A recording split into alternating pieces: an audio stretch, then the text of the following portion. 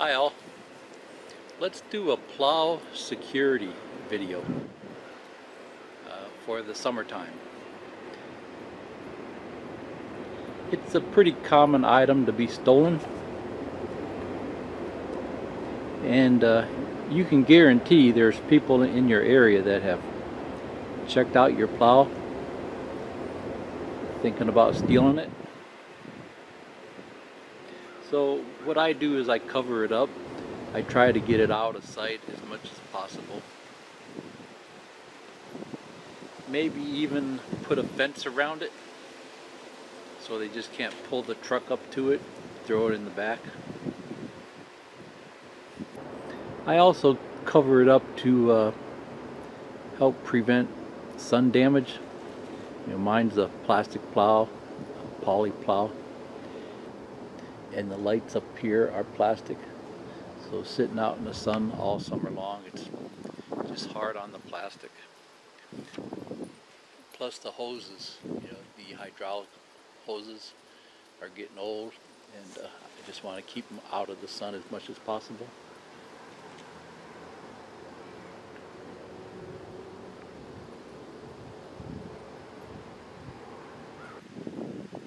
Something else is lights. Lights deter like 90% of crime. Just having a light on in your driveway or where you have your plow stored. I was a security guard in my younger days for 8 years, and I've read a lot about security. And I remember one book, the very first line was, the main way to prevent crime is to turn on a light. So always have lights on your plow. And these days you can get exterior cameras that are wireless, so they're real easy to hook up and just connect them to your computer or your phone.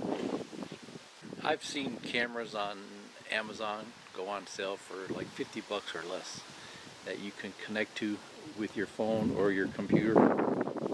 So for a $5,000, $10,000 plow, it's well worth the cost. So I'll go ahead and uncover it, and we'll get into the rest of it. Okay, so if they want to steal your plow, these things are pretty heavy. You really can't pick it up and just throw it in the back of a bed.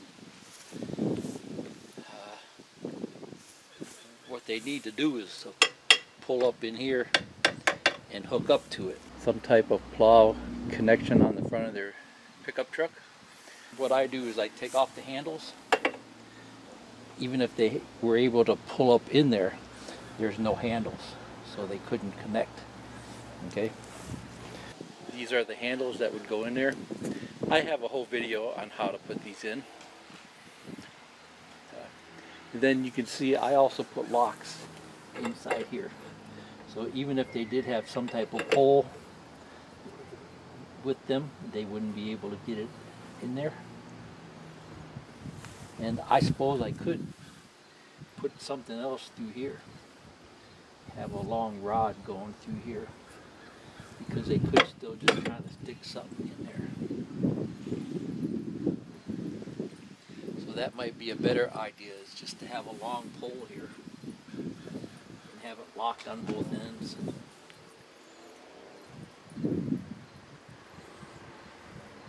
One separate one here with the lock, one separate one here with the lock. Then it would take them twice as long to cut through it. Okay.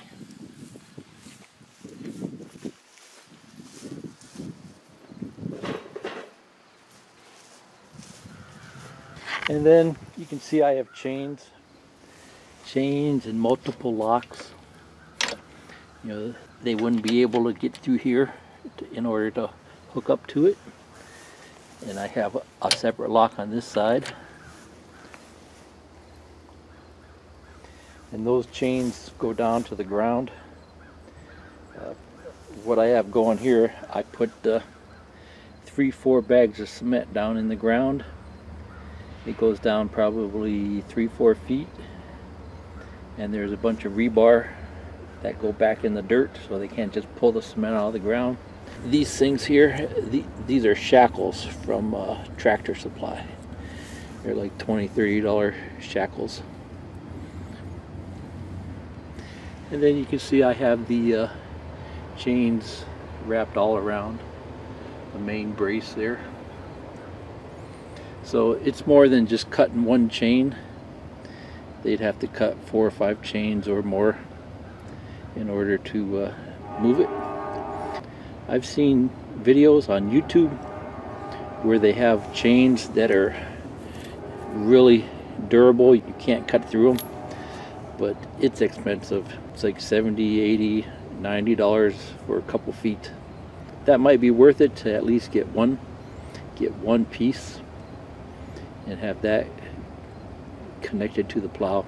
These locks are great, but there's definitely better locks, but you pay through the nose for some of those real good locks. So I think these are fine because it's gonna slow them down. They have to stand here and cut through multiple locks with a hacksaw. It's gonna take a half hour. So okay. Something else is these things here. They'll steal these shocks. I haven't worried about mine because mine are probably as old as the plow. So I plan on replacing them sometime soon. So I haven't really worried about them, but they'll steal the parts off the plow. They can't steal the whole plow, but they'll steal the parts. They'll steal the lights. They'll steal the hydraulic. I would have taken it off and brought it in for the summer, but my buddy that lives around the corner that works on stuff, he tried to get that bottom bolt off. See, there's that bottom bolt here that holds this on. See, he tried to get this bolt off because I bought the lock. There's a lock, a padlock that you can buy that goes through there. But he tried to get it off, and he said it's rusted on, it wouldn't come off. So that's why I figured if he couldn't get it off, they couldn't get it off to steal it. So this is the other side. See, that one bolt here holds the hydraulic on. He had a wrench on there and he was standing on it. He was bouncing up and down. He said the only way to get that off is to burn it off. So there's actually a padlock that Meyer sells that would go through here. It's just something like a master lock, so they just can't unscrew the bolt and steal the hydraulic.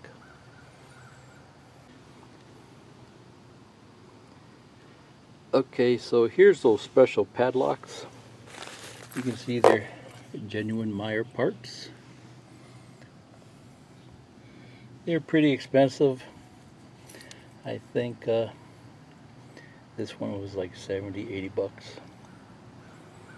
And that would just go inside here in place of that bolt. See, and that would just go up inside there in place of that bolt. But like I was saying, we couldn't get that bolt off, so that's why I haven't used it.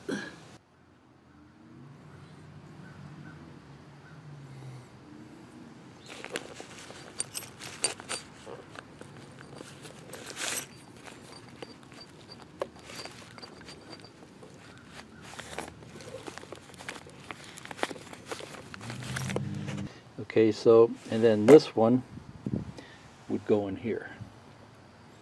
So there's a padlock that would hold this in here.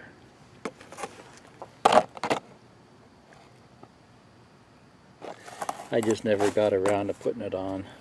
Okay, so you can tell that one's way too long because it hangs down way too far.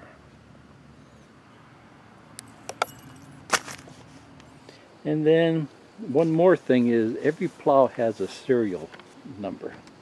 Mine just came on a sticker. You know, if you guys watched some of my earlier videos, you saw it was a really rusty plow. So I took the sticker off and I have it in the house. So what I'm going to do is I'm going to engrave the serial number on the plow. Okay, so it's an 11-digit number. I'm going to see if I can get it on here somewhat straight.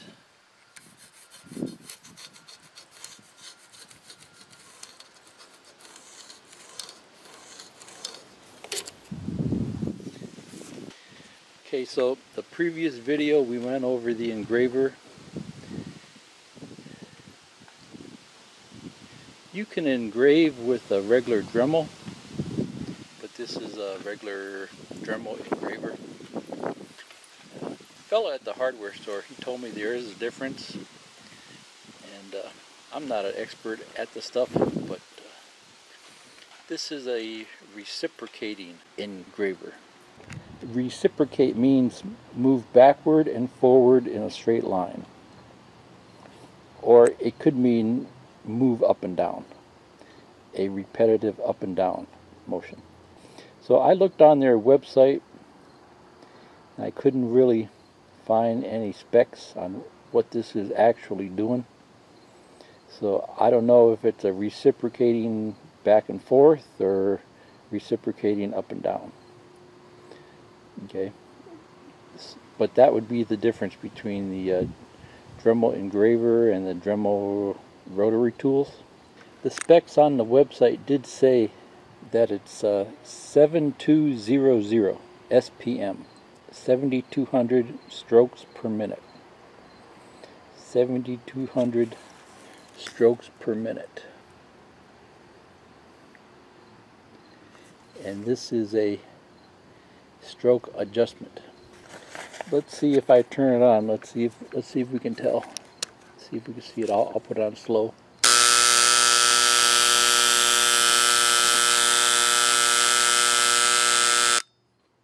So it doesn't really look like if it's going up or down. So it must be going back and forth.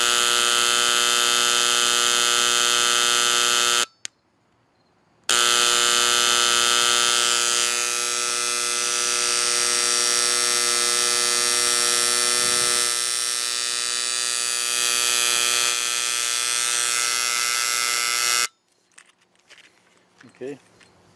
This is the carbide tip that came with the engraver. It's supposed to be good for metal, but it said in the directions that we read in the previous video that you might want to use a diamond tipped for harder jobs. So I found this at Walmart, $5. So we'll try it with both of them. So there's the number there, 7150.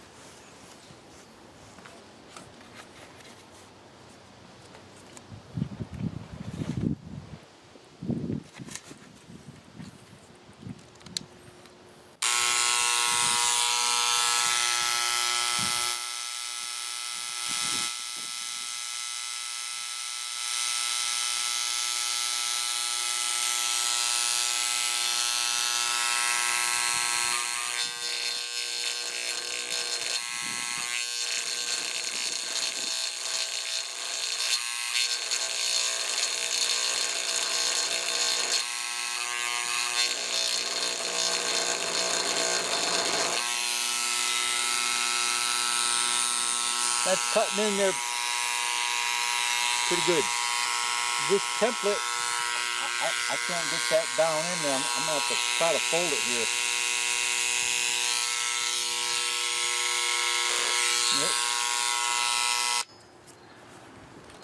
Yep. Okay.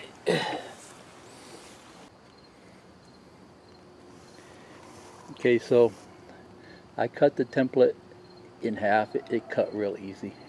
It wasn't real hard plastic.